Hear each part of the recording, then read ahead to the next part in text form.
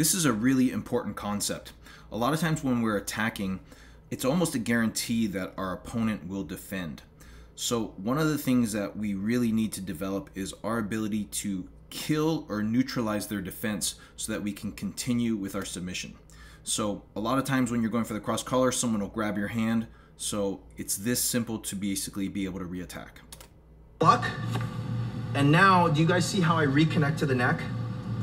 So anytime he goes to defend my arm, right, my job is to kill the defense, and then I re-attack.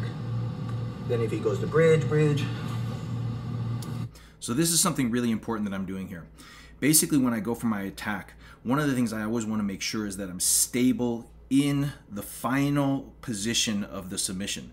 And that's just to guarantee that my opponent has no opportunity to escape. So a lot of times, instead of just finishing right away, what I'll do is I will not apply pressure to finish, and I'll just check my position and see if I feel stable, let him try to escape, let him move around to see if he can get out. And that way I know that I don't need to rush the finish.